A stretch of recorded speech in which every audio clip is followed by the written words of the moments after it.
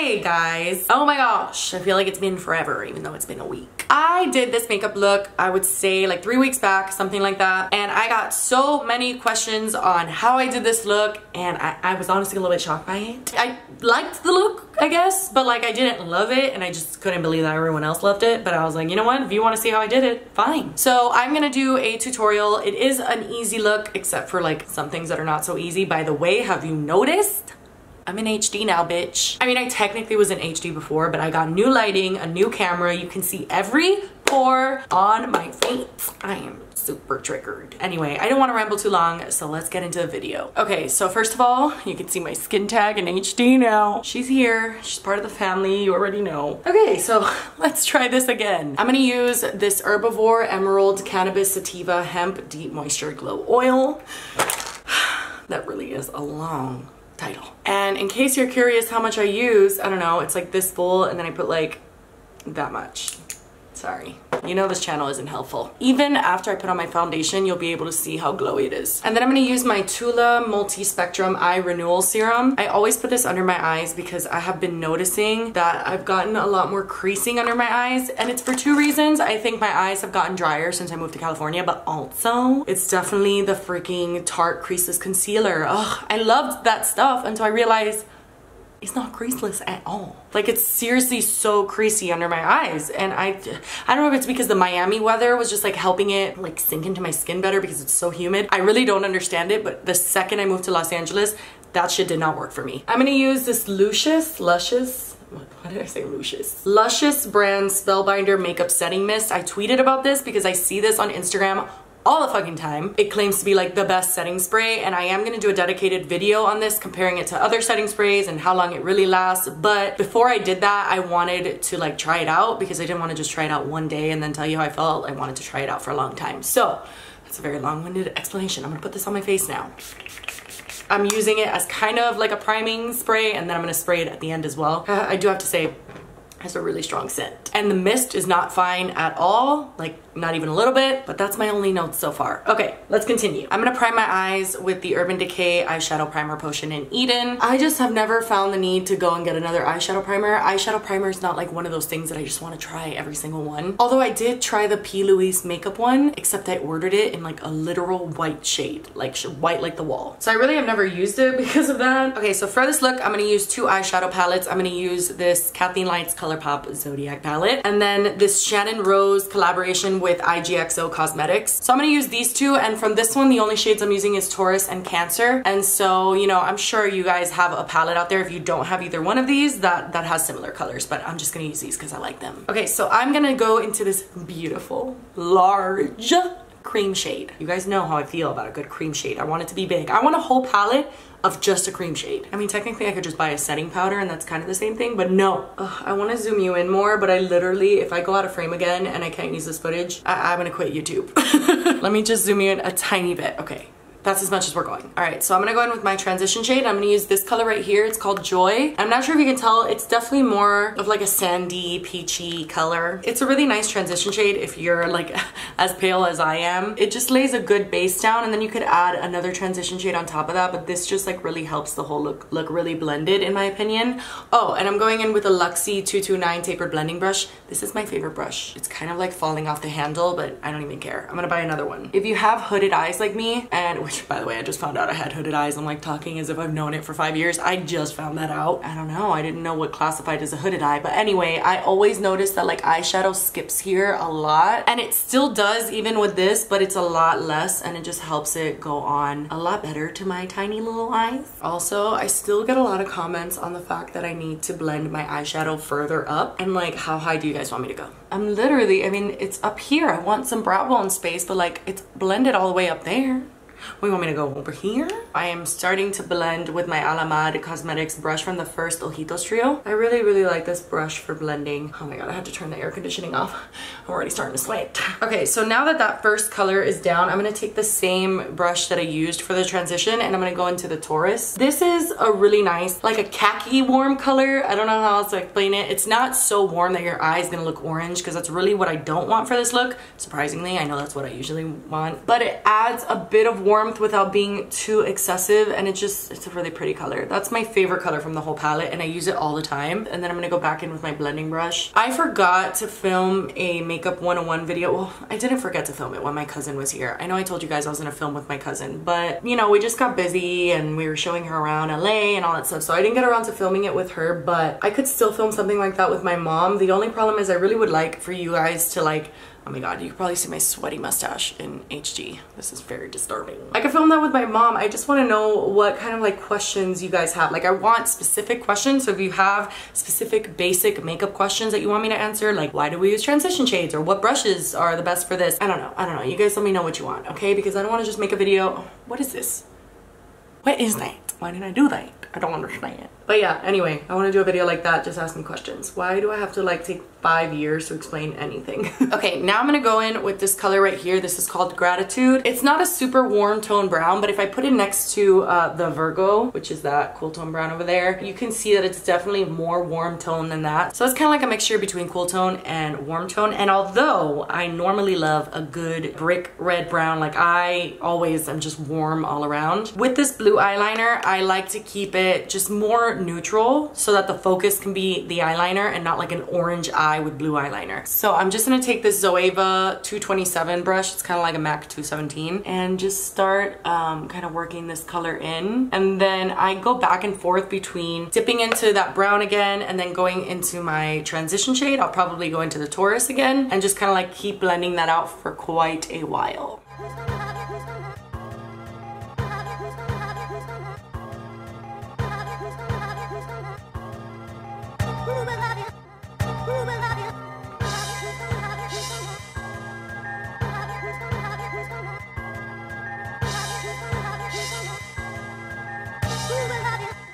Okay, so it's not as blended as I wanted, which is always the case. But, you know, once I add the lid color and then the eyeliner, it might look a little bit okay. Alright, so for the lid color, I'm going to use the Cancer. I'm just gonna get that with my finger, per usual, and just like swipe that on. I think the reason why I love putting on such shimmery colors is because my eyes are hooded and it does get so skippy there that like a lid color just hides it all. Oh my gosh, guys, I got a new wedding ring. Mine and Nassim's 2-year anniversary is coming up. We're going to Hawaii. I'm so excited. I have never been to Hawaii. I didn't want to go because it's so far and then I have to leave Noah, and that's just like a whole thing. It's like this weird psychological situation where like if I'm a driving distance away 4 hours, it's fine. Like I used to go to Orlando all the time when I lived in Miami and it was totally fine. But if I'm like a flying 4 hours or 5 hours distance, I feel like something bad's gonna happen. Love that about my brain. For the lid, you guessed it, I'm gonna use my JCat Prismetal Chrome Eye Mousse in Chrome Galaxy. I actually bought a backup because I have nails now and this is like super difficult to get, like to actually get the product without getting it all under my nail, but I'm still gonna use it. I just bought a backup. And I'm just gonna get a little bit of that and kind of just tap it on, because I don't want it to be super glittery, but I do want a wash of glitter because I want to wash of glitter every day. But also I think it looks amazing with the blue eyeliner. Like it makes everything pop. Dude, the first time that I did this look, like with the blue eyeliner, I hated it. Like I remember looking at myself and just being like, oh, should I just take off my makeup and start again? I don't know why, I felt so weird and like I looked strange. And then I posted a video wearing that makeup and everyone lost their shit. They're like, oh my god, that's the best look you've ever done. All right, so that's the eyeshadow done, and it's not my most blended look, but you know what, I did this yesterday and I'm just tired. If I need to blend more, like once my lashes are on, like if it still looks fucked up, then I'll just go in and blend more. But if I could get away with not blending, then I won't. So the eyeliner that I used, I have gotten so many questions on this, is the NYX Vivid Brights eyeliner in Vivid Sapphire. I'm not gonna lie, the brush is like one of those old school brushes for liquid liner that is just very difficult to work with. It is very liquidy. You have to be super careful and it just takes practice. Like one day I wanted to put on this eyeliner and it literally took like 4 times taking off my makeup before I just gave up and was like, today's not the day. Like you just need to work with it and you need to practice with it, and it's a little bit frustrating, but I'm gonna show you how I do it. I'm not an expert. It comes out a little bit crooked, okay? But it is super pigmented and it does last like the whole day. I don't have like problems with it peeling off or anything weird like that. So I'm gonna just show you how I do it and hopefully in frame this time. So I always start by creating like just a regular line, not a wing or anything like that. So I start in the middle. I'll go out to the edge like that, and then I go to my inner corner And I do it in short little strokes, connecting each stroke. That's the easiest way that I've found. And I start with a thin line. It's definitely gonna get thicker than this because we're gonna put on lashes and I don't put on like black eyeliner. So you need to put it on pretty thick so that it'll show through your lashes, but I like to start off thin. And then the way that I find best to do a wing is to find the corner of your eye, like the very tip of your eye, and go out at an angle. Now I have a scar here that helps me like realize where I'm supposed to stop my wing, but if you don't have a scar, I'm sorry. No, it just takes practice. Or, you know, it's personal preference, how big you want the wing too. And then I'll go back. It's hard to talk when I'm doing this, but I go back like this and connect it straight across. And then I'll go and just basically start evening this out.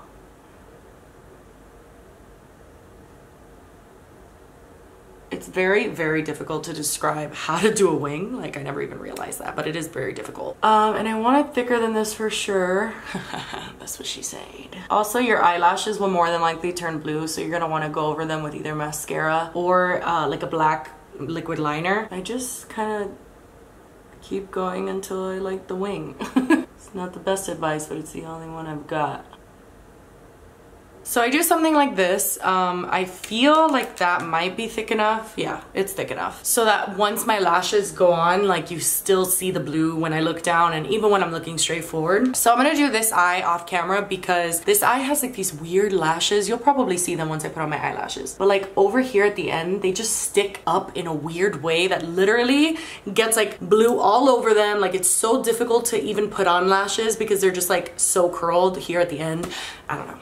I don't know why I'm like this. But anyway, I'm just gonna go do that to save some time and I'll be right back. Okay, so this is what it looks like with both eyes done. No lashes on yet. I am gonna put on my lashes, probably off camera too because I'm not so good at that. Basically, I mean, it's not like super even or anything like that, but you know, whatever. You can pick any lashes you want, obviously. You do you, but I'm gonna use these that I used yesterday, so they have blue shit all over them. But anyway, these are the Lily Lashes Faux Mink 3D style in Gaia. Did I say that sentence right? The style is Gaia, and it's the fake mink ones. So I got this in the BoxyLuxe that just came in. I was wondering if you guys wanted to see me unbox BoxyLuxe, like maybe one time just to like tell you if I feel it's worth it or not. Because I know before I got BoxyLuxe, I was super curious. I just figured that like I had just done my FabFitFun one, so I need to like relax on the unboxings for a little bit. But if that is something you want to see, let me know and I will show you. But anyway, we got this in the BoxyLuxe. So I'm gonna put this on as close to my lash line as I can. I'm gonna put on mascara first. I'm gonna go put these on. I'll be right back. Oh boy. So much just happened. I put on my lashes and I totally fucked up like everything. So I had to like touch up the blue liner and then it got like way thicker and then this one like smeared all over here, so I had to like redo the eyeshadow. It's so crooked, like my blue eyeliner right now is so crooked. It's not super easy to put on lashes with this blue eyeliner because when you want to touch up the blue eyeliner or something like that, like the lashes get in the way and it's just a mess. But anyway, this is liquid liner and I'm basically just going to like push down my lashes and touch the band basically. It's not like I'm creating a like black line. I'm just kind of like filling in the gaps where I see a clear band.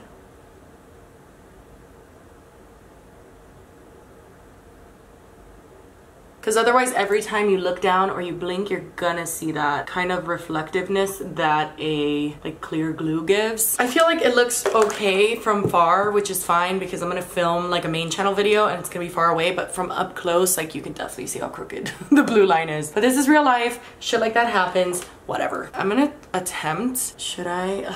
This is like where I debate with myself, is like, what if you fuck it up even more? Okay, that's it, okay. That was crazy. I really wish that there was a felt tip liner that was this bright of blue, and if you guys know of any, let me know because I love this color. I just don't love working with it. And also this is a really old like liner. I've had this forever, and so the actual like liner is really dry. So like the reason I had to fix this side was because it was like crusting off when I put on my lashes. So also knew it would be a lot better. Anyway, okay, so I'm gonna put on my foundation. By the way, can you see how glowy my skin still is? Like it has sunken in for the most part. Like I feel a little bit of oil, but it's not like super greasy or anything, and my skin is just so glowy. It's insane. I'm gonna use my L'Oreal Infallible 24-hour Fresh Wear Foundation mixed with my Makeup Forever Water Blend. I talked about these two in my favorites video, and I've still been using them. I love them together. I do put 3 pumps of each, which I realize is extremely excessive, but I refuse to put less. I don't apply it all on my face, but I do put a good amount because it's not like that water blend foundation is not very good coverage, and so I find myself having to put a lot more. Although it's definitely triggering that you guys can see me like this well, I'm kind of happy that you can, because now you can see better how the foundation sits on my skin and stuff like that, rather than my other camera that was just, I didn't put any sort of like smoothing filters. Like, first of all, a lot of big beauty gurus use smoothing filters, which I think is like illegal. It's complete false advertising, and it makes things frustrating for like the average consumer, because it's like, I did exactly what you said and my skin looks horrible. I mean, granted, different products react differently on skin, like different skins, but what the fuck, like it shouldn't look that much better on you and so shitty on me either. But with this camera and this lighting, I feel like you can really see like the texture of my skin and really detailed of how everything sits. It makes me nervous, but I'm happy about it. I was debating on whether or not to get new lighting, but in the end, I realized what a big difference it is. Like when you actually pay good money for lighting, it's a lot better. Who knew? I always try to get everything cheap first, and then I realized that, oh, it sucks. Whoops. In Spanish, we have a saying called "Los vagos trabajan doble," and it means lazy people work twice as hard. And although that doesn't really apply to the cheap thing, it just like kind of applies to like my personality. Like I just try to do the easiest thing first, which is to get something cheaper, rather than like either have to work more to get like new lighting or whatever. And then it always sucks. Like my lighting was horrendous. I looked great, like you couldn't see shit. I used to tell my abuela, I was like, bueno, voy a trabajar doble entonces porque yo no quiero, because I have always been a lazy bitch. That reminded me that everyone wants me to do a makeup tutorial in Spanish. Do you really want that? Spanish, a lot of people don't know this, was my first language. I spoke Spanish before I could speak English. But I'm such a little bitch that when I went to daycare, like for the first time, it wasn't daycare, it was pre-K. I went there, and like 3 weeks after pre-K started, a girl came in that only spoke Spanish, and the teacher asked me to translate like for her to, you know, like explain to her what the teacher was saying, and I told her that I didn't know Spanish. I just told her, no, sorry, you got the wrong girl. Like me, don't know Spanish. She's like, Jessie, you literally only speak Spanish. And I was like, sorry.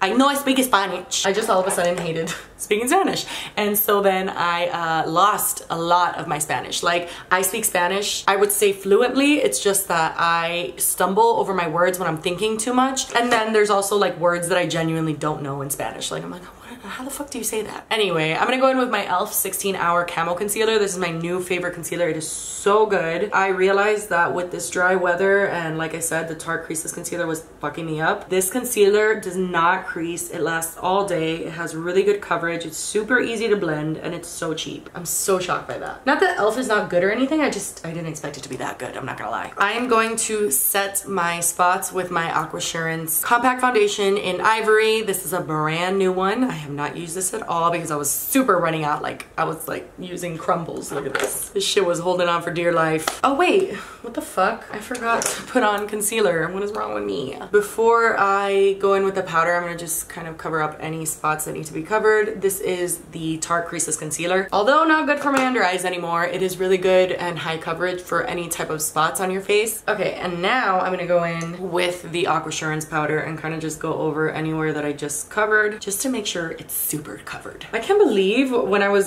shopping for the Aquasurance powder, because the first time that I got it, it was from Kathleen. So I didn't actually go on the website, and when I did go on the website, this is such like a shit shade range. This is their lightest color, the one that I use. That is so ridiculous. And their darkest is not even dark. Like it's just really, really whack. So honestly, if I had known that before I filmed my favorites video, I wouldn't have included this in my favorites video, because I don't want people like to feel left out or to want to try something and then go on the site and realize there's no shade range. Like if I like something, I like it. I understand that, but I'm not gonna go like out of my way to say that it's like the best thing if it has a shitty shade range, because what if you can't try it? That sucks. So my bad to anyone who went on the site or maybe wanted to buy it and couldn't find their shade range. I really, like, I didn't mean to do that. I didn't know they had such a shitty range, and I feel like crap. Anyway, I'm gonna use the Hourglass Veil Translucent Setting Powder for all over my face. Oh shit, I forgot to set my under eyes. Am I okay? I'm telling you, yesterday, like, threw me off really bad. I know Mercury's in retrograde. It makes a lot of sense. I thought it was bullshit until my whole life fell apart. I'm going to use the flower powder from Beauty Bakery, and I'm just gonna get that with a brush. I don't know how I feel about this yet. I'm just starting to try it out. I do have to admit, it's kind of yellow. I don't know. There's something weird about it that I'm not like super in love with. Every time I set my under eyes, like my under eyes get immediately like a yellow tint to it. Not so bad that like I can't use it anymore. That's why I'm still using it right now. I like the finish under my eyes, but like the color changes, and this is supposed to be translucent. So it's very confusing. I don't know why that happens, but anyway. Now I'm gonna go in with the Hourglass powder. I am a literal disaster. And this Moda brush that we just got in the March BoxyCharm. I really like this brush actually. It's really nice and soft. It was time I got a new powder brush because this is the one I was using before. Like this looks like the shittiest powder brush ever, and it's really not, but it looks like it is. It's like one of those ones that your grandma used. Man, I forgot to put on chapstick. My lips are crusty as hell. Anyway, now I'm gonna go in with my Morphe Continuous Setting Mist and just kind of like set that powder. I'm gonna let that dry, and then I'm gonna do my brows, and I will be right back. All right, you guys know the drill with my eyebrows. I try my best, and that's about all I do. I'm going to do my lips really quick, and I'm gonna use Kat Von D's lip liner in Lolita No. 2. Kat Von D is a wacko, but she has good lip liners. Does anyone else suck ass at lining their lips? Like if I had to go back to the Chonga days when everyone wanted the dark lips and like clear gloss, I would be fucked. Oh my god, what did I just do? Okay, this is like way more orangey than I wanted it to be. Oh god, and it looks so bad. Yeah, I'm gonna run concealer over it after because I can't line in a straight line to save my fucking life. Okay, I literally can't find the lipstick that I was gonna use, so I'm just gonna go in with Ofra's Long Lasting Liquid Lipstick in Bel Air. This is one of my favorite shades, but it is a little bit lighter than the lip liner, thank goodness. That lip liner should have just never gone on my lips. Oh my god, the bottom of my lips is so crooked. Okay, I'm gonna use the Physicians Formula Butter Bronzer in Sunkissed Bronzer with this Zoeva 101 brush that has not been washed in, I'm gonna say 3 years. I just can't remember the last time I washed it, so it might be never, but anyway. I just wanna warm up my face a little bit, and I just really like this color, especially in like the spring or summertime. I feel like it just gives you a nice like sun-kissed glow. Although I really like the bronzer, I always, like it's just something I do, I always go over with a powder brush because I'm super worried that I'm going to like fuck up and have like weird bronzer lines and it's gonna look ridiculous, so I always just go over it just to be sure. I'm gonna use this Note Cosmetics bronzer in the color Desert Rose with my favorite blush brush in the world. This is Makeup Shack T95 brush. I just feel like it puts it on blended. This blush is so pigmented, so I'm gonna wipe some off and then go in. It's a really pretty peachy color, which I think goes well with the blue eyeliner. And then I always do the same with blush and wipe it off, basically.